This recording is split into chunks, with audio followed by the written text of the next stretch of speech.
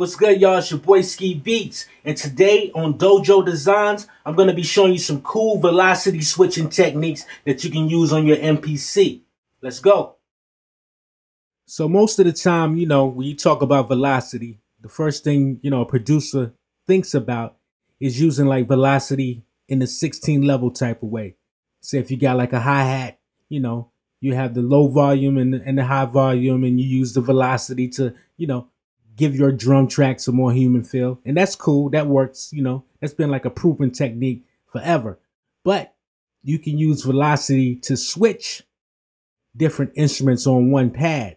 So, for example, say we got this drum break, right? And say I wanted the hi-hats. I like that first hi-hat right here. Oh, my bad. End part.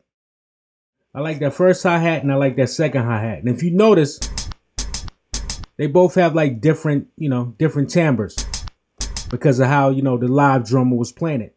So what I'm going to do is I'm going to take the first hi-hat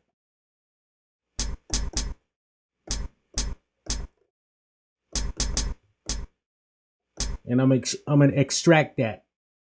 I'm going to name this hat 1 just to keep me clean. Hat 1. Do it. Now I'm going to get the second hi-hat.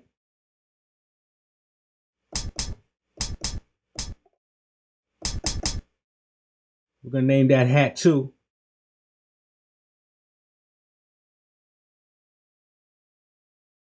Do it. Boom. So now we extracted 2 hi-hats. Hat 1 and hat 2 from the break, right?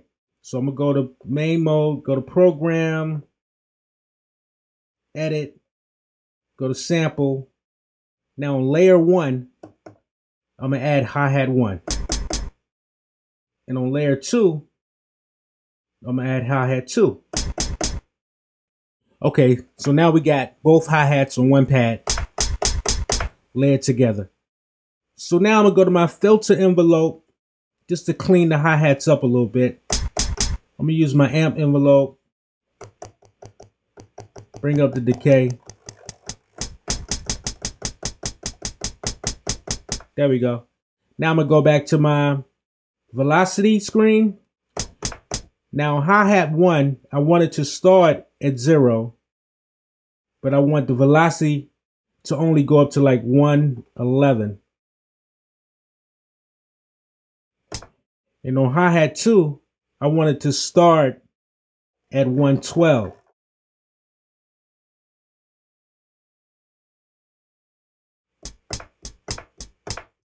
Now if you hear, if I hit it softly, that's hi-hat 1. And if I hit it harder, that's hi-hat 2. Now you can easily hear this if you throw it in 16 level mode.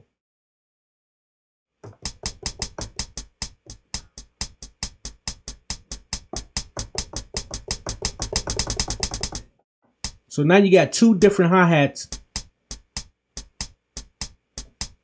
being controlled by the velocity.